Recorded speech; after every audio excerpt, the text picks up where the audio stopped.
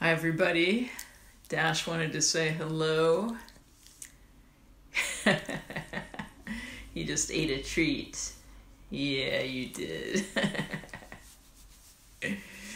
I just give people a couple minutes to sign on. I thought I'd just come on early so you could say hi to Dash. And then Dash could say hi to you as he sniffs around, figures things out. Yes, you're adorable. It's true. It's true.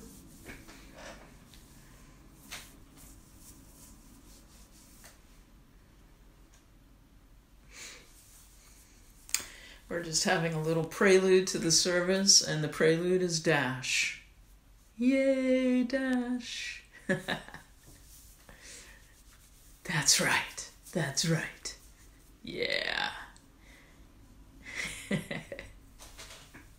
He might go to sleep in my lap, or he might be active or lie down in his bed. You never know. There are so many options for his activity. Come on, why don't you rest down here while we pray together? That would be awesome. There you go. Not quite situated right there. That's good. All right. There we go. Now we can just rest. This is our prelude with Dash. Yeah. Well, it's 8 o'clock. Welcome, those who've joined us already. It's so good to see you. I'm Hillary Smith, Church of the Holy Comforter, Richmond, Virginia, and we're delighted to be worshiping with you wherever you are. So good to see you tonight. And I thought I'd go back to what I was doing a couple weeks ago, or a week ago or so, which is the J. Philip Newell Celtic Benediction book. And this is the Monday night prayer. Let me get to that. There you go. Okay, you ready? Ready for Monday night prayer? Okay, he's ready. It's a good thing. This is an opening sentence from Psalm 90, verse 2. Before the mountains were brought forth, or ever you had formed the earth, from everlasting to everlasting, you are God. I'm just going to say that again. That's so beautiful. Before the mountains were brought forth, or ever you had formed the earth, from everlasting to everlasting, you are God. And now we are invited into some silence, where we can be still and become aware. If we're not already aware, you may already be aware, but this is intentionally to be aware of God's presence within us and all around us.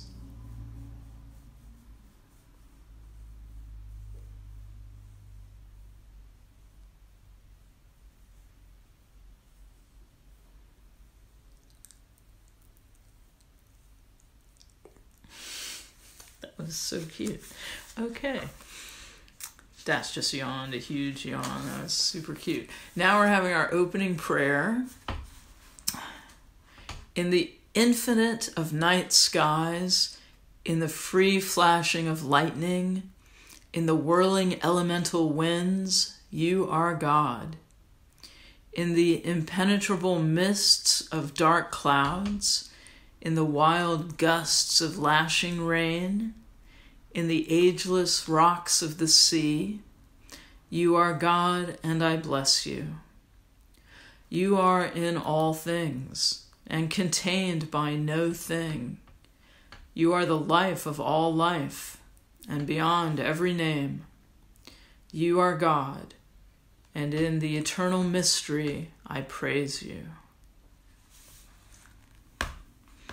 And now the scripture and meditation section from Psalm 84, verse 5. Happy are those whose strength is in you. And from John 3:8, Jesus said, the wind blows where it chooses, and you hear the sound of it, but you do not know where it comes from or where it goes. So it is with everyone who is born of the Spirit. Yeah, I remember, what's interesting about doing this prayer over the weeks is we can remember, I remember reading it a few weeks ago, like 4 weeks ago, and then we hear it tonight, and it might, some of the scripture, some of the prayers might strike us in a different way. From the opening prayer, it's so beautiful, really connecting God with God's creation. And of course, this week is on the 22nd. What's the date? Is the 20th. Okay, not there yet. On the 22nd, it is Earth Day, the 50th anniversary of Earth Day. Also happens to be my dad's birthday. And I was 2. 50 years ago, I was 2 years old. So, I don't know, the slowing down, everybody's slowing down, many people. And generally, society is slowing down, even if, people are out there working, taking care of us. But the earth has responded, right? I mean, seeing the dolphins in Venice, and you can see the Himalayas from India again, first time in 30 years. We'd never want this to be happening, but one of the blessings has been this awareness of how we impact the earth, but also how it can change pretty dramatically when we stop doing what we usually do for a while. I don't know. There's just something graceful about that.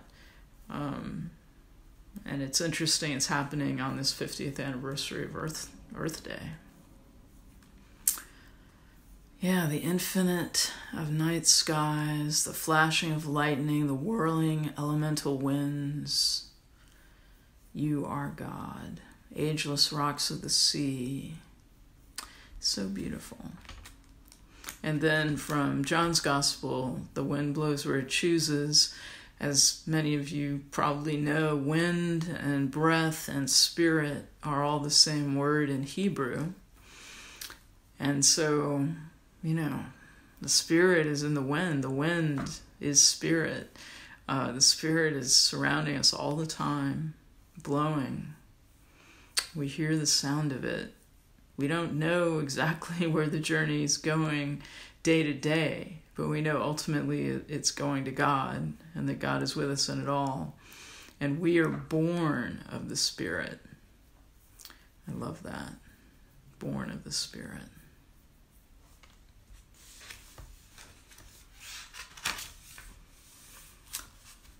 Prayers of intercession and thanksgiving. Thanksgiving and intercession.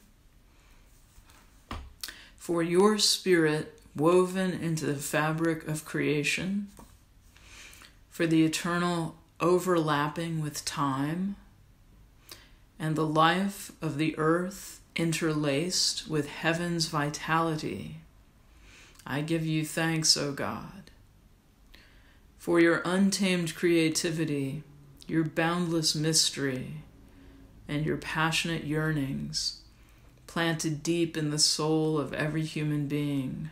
I give you thanks. Grant me the grace to reclaim these depths, to uncover this treasure, to liberate these longings, and in being set free in my own spirit, to act for the well-being of the world. And now we are invited to recall the events of the day and pray for the life of the world. And feel free to share anything that you would like in the messaging, in typing into the chat of this if you would like. The events of the day. All right, let us pray.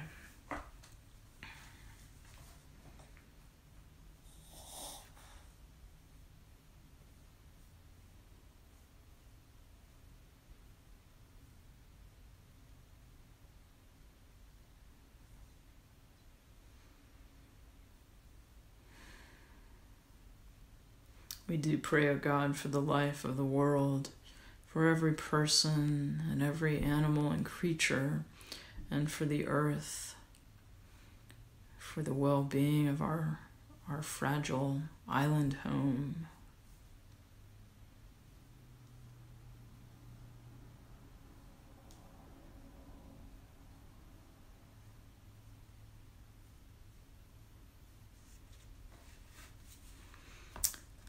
my closing prayer. O brother Jesus, who wept at the death of a friend and overturned tables in anger at wrong, let me not be afraid of the depths of passion. Rather, let me learn the love and anger and wild expanses of soul within me that are true expressions of your grace and wisdom. And assure me again that in becoming more like you, I come closer to my true self, made in the image of outpouring love, born of the free, eternal wind. Amen, amen. Thank you for being here tonight. I'm glad I could be here tonight, and glad Dash could be here with us all. And it's so good to see everyone. Yes, we miss each other. We miss being in person.